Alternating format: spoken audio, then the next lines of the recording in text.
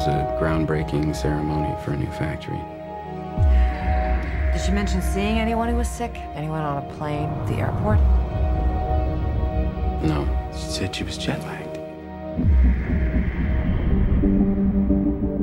The average person touches their face 3 to 5 times every waking minute. In between, we're touching doorknobs, water fountains, and each other. Beth. Mom? No, go up to your room, honey. So we have a virus with no treatment protocol and no vaccine at this time. You had a seizure this morning, Beth. She had a history of seizures, No. allergies. As of last night, there were 32 cases. Unfortunately, she did die. Right. And he says, can I go talk to her? Mr. Amoff, your wife is dead. What are you talking about? Okay. What happened to her? What happened to her? Is there any way someone could weaponize the bird flu? Is that what we're looking at? Someone doesn't have to weaponize the bird flu. The birds are doing that.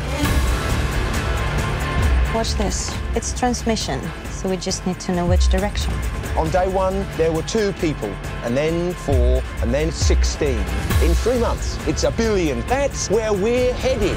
They're calling out the National Guard. They're moving the president underground. People will panic. Get away! It will tip over. The truth is being kept from the world. Cook your samples, destroy everything.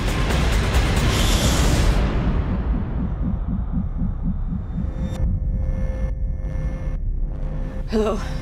I need you to get me the names of everyone who serviced this room. It's an emergency. You can't panic now. I know. I'm going to get you home. I got people too, Dr. Cheever. We all do.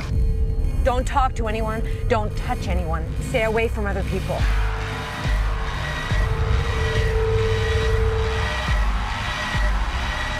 Get back in your car! We're not sick! It's figuring us out faster than we're figuring it out. It's mutated.